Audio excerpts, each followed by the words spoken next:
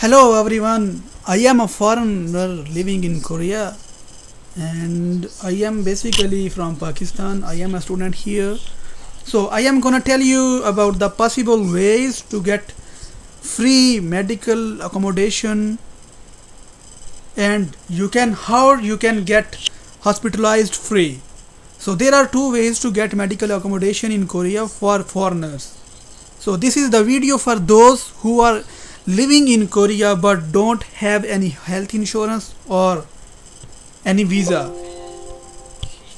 So let me start my video. Informative, it is an informative video, and after this video, this is my first video, and after this video I will share my knowledge about Korea to you regularly. So let's get on the topic. The first way is for the foreigners.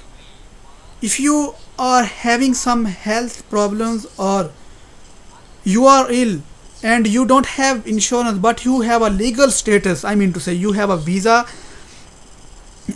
you have to go to the local immigration or migration office and tell them about your problem. Maybe they will check your visa, so that is why this is the way for you. They will check your visa status, and then they may demand your visa status, and after that they will give you a card or a paper, and they will recommend any hospital in your area to you, and you have to give about 10,000 monthly for this card. This is such a little amount, everybody can pay easily. So you, after that, now you will go to the recommended hospital and do the process as the patient have to do. From there you will get about up to discount up to your condition and up to your situation. They will surely give you more than 50% of discount. So this was the way for those foreigners who have the visa but they don't have any sort of insurance. So my second way is that you have to go to the Google. This is the way for those who don't have the visa, who are living here illegal, and you have to go to Red Cross Korea from Google. Here the first one, I typed here Red Cross Korea. This is like Red Crescent in Islamic, and Red Cross in here. This is the first one, English Korean residence main page. Let it open. So you can see here the page has opened. There are three options and this is your option. This is the option for you. If you have a lot of money you can also donate it, by the way, but this is the option for you. Volunteer. So you can see, you can read the process here. We are always on the lookout for compassionate, creative, limited individual to volunteer with us. However, please note that if you are not familiar with the Korean language, you will face limitation in finding volunteer opportunities for your choice.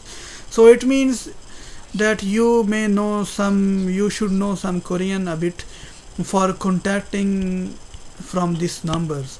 So these are the numbers.